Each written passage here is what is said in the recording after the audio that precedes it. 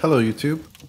In this video I'm going to show you how to take out bobby pins by spamming them and not having to actually right click and hit this every single time. A lot of people don't know this still, so I'm just making a video to help people out. First, you want to take out your first one and then you right click it, hit examine, make sure the lockpick is selected, right?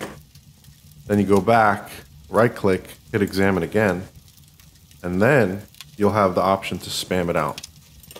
Then you can just hit craft. And what it's doing, it's just taking out the bobby pins. It's not crafting them yet.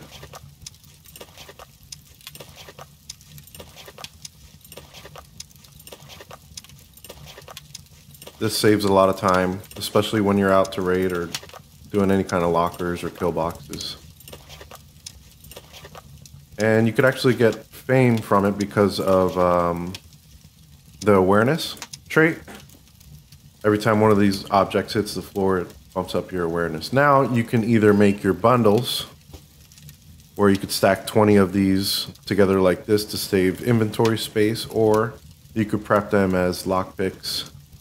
And by doing that, you just click anything over here, just get off of the actual bobby pin and then go back to it, and it's normal here. You just hit craft. And you see that the animation and the time takes a lot longer. That way you actually know that you're crafting that lockpicks instead of pulling out bobbies still. So what I'll do here is I'll show it one more time if you missed it. And in this case, we already have the lockpick selected, right? Because I just left it there from making lockpicks. So see, it's still there. So this time you just don't have to click it.